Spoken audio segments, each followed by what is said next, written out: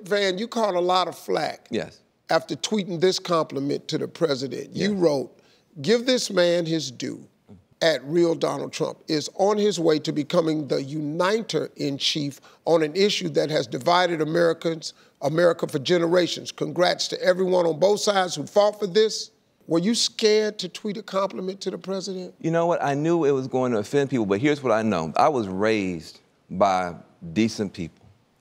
And if I'm going to kick your butt when you're wrong, I got to be equally excited when you're right. I can't be a hypocrite. I can't be a hypocrite.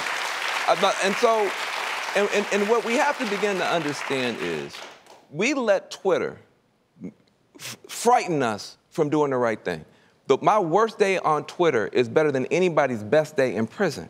You have to understand that. You're never gonna, Twitter cannot stop. Listen, if you're on Twitter saying Van Jones is a sellout, here's what I know, God bless you. You're not in prison, because they don't have Twitter in prison. So I don't have to listen to you. You can't run me.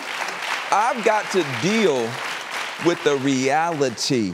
We got 200,000 people behind bars just in the federal system alone. They're in Donald Trump's hands right now. He could crush them or pardon them all and let them go. And they deserve the same advocacy under a Republican president as under a Democratic president. And we cannot sit back here and say to ourselves, well, I'm afraid what someone will say about me if I go. And I'm gonna say something you don't want me to say, and I don't care. You opened a door for us when you went. You caught heck too.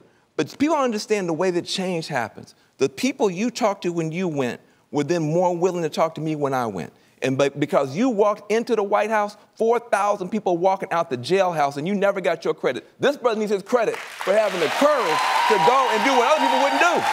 You opened the door for us. You opened the door for us. It's amazing, man. The average person don't understand the business of people. One lady told me, well, I love you, Steve, but I don't break bread with the enemy. To end war, the two enemies have to sit down. If you want any war to stop, y'all got to start talking, or else y'all gonna keep bombing each other. And that's what it was.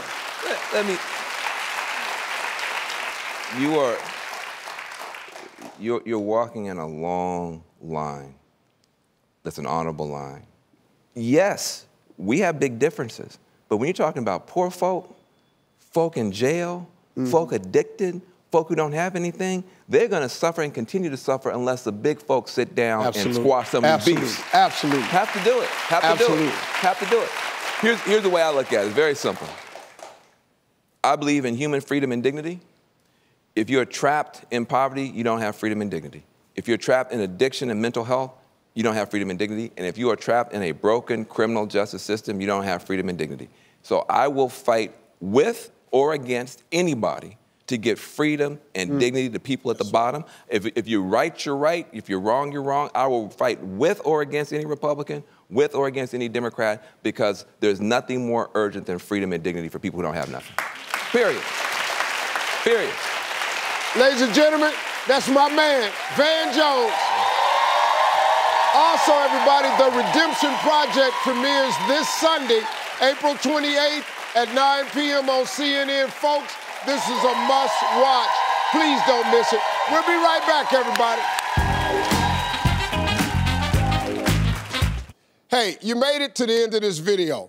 I got a lot more that you're gonna enjoy, so just click to watch the next one. And make sure you subscribe to always know what's happening.